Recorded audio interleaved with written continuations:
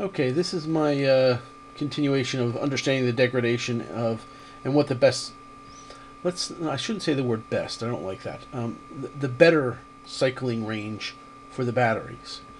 Um, so this is the degradation curve that I'm kind of comfortable with. I think this is pretty close to what it might look like.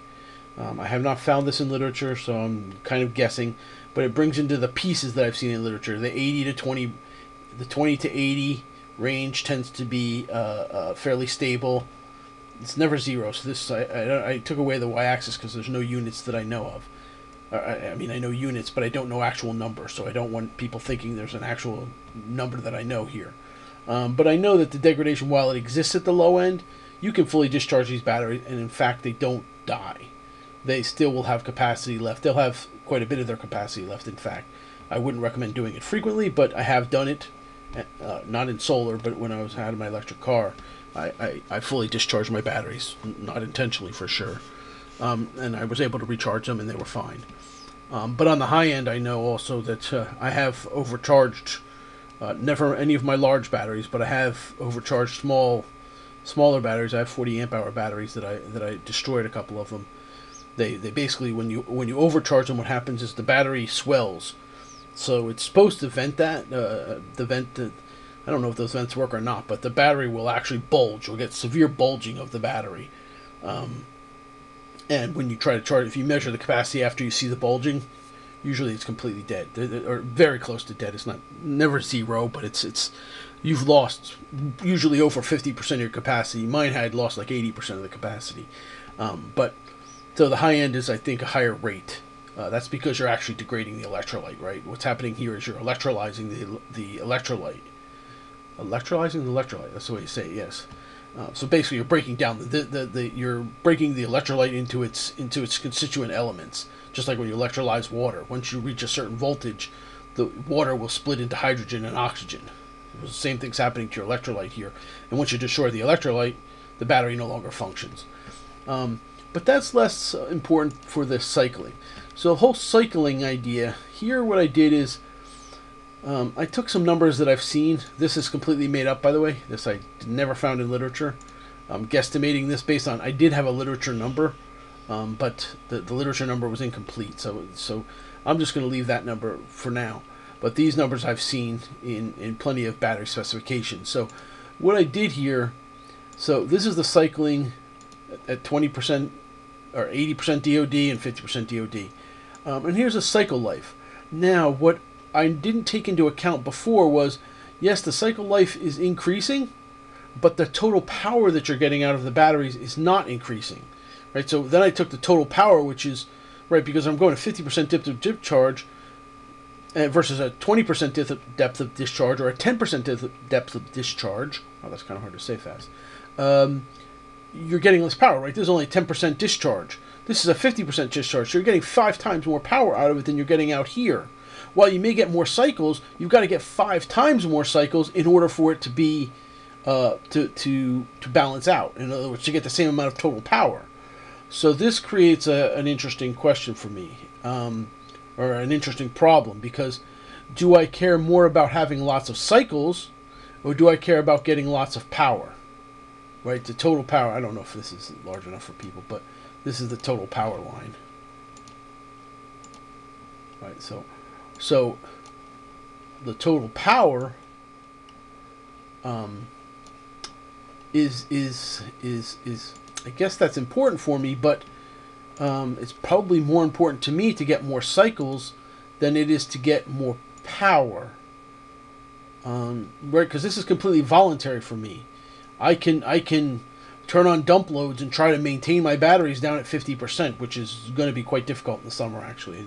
My dump loads won't be able to keep me here.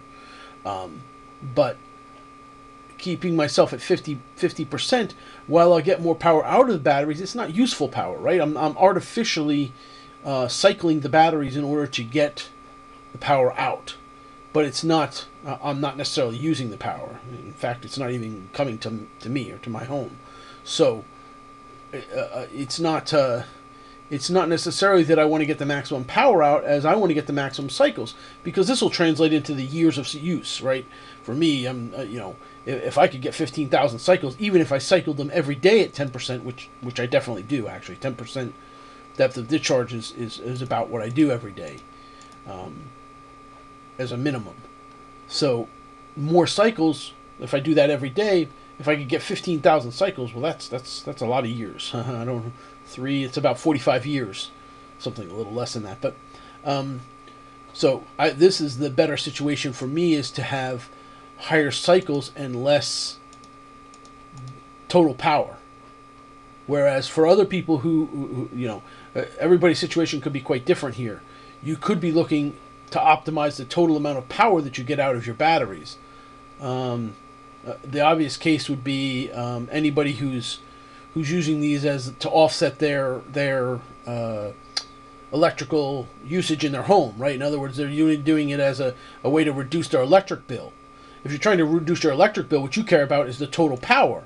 Even if the batteries only last 8,000 cycles, which is still quite a few years, you want to optimize the total amount of power because you want to minimize the cost per kilowatt hour, right? So you want to get the most, because the cost of the batteries is fixed. So your costs are fixed. What you want to do is maximize the power that you're able to get out of those batteries. So that's one situation, but my situation is quite different from that. I'm off grid. I don't have an electric bill, so my electric bill isn't going to get reduced anymore by me if I do 400,000. I don't have units here again. I did it kind of as amp hours, but this is energy. Just think of it as 400,000 units of energy versus 300,000 units of energy. Neither one of these is going to change anything for me. I don't need the power, so it's not like I'm naturally going down to 50% depth of discharge. It would not be, there would be no natural condition that would cause that to happen, other than us having an eclipse of the sun for 3 months or something. It would be very unusual for me to get down to these power uses, this depth of discharge naturally. So what I really want is higher cycle life. So I think this is still correct. I think I want to still keep cycling my batteries at the high end. I might go to 20%, because I don't, it's not a problem to cycle them. 10%, 20%. I don't distinguish these kind of.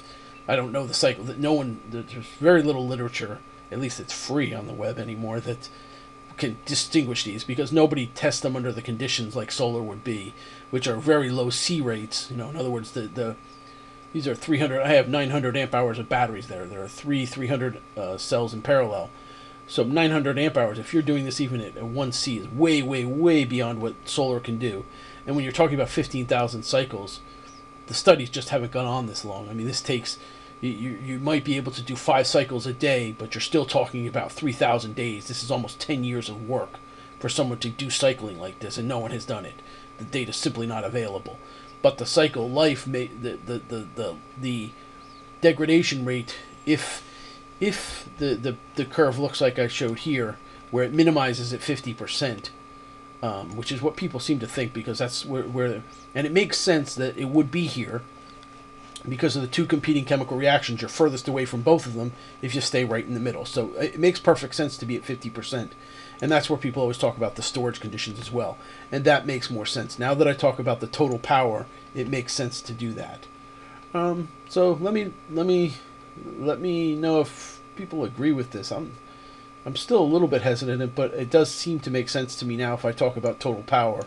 That's, I think, what most people are trying to optimize. It's more typical, I think, for people to try to optimize their total power, because more people are offsetting their electric bills than they are running fully off-grid.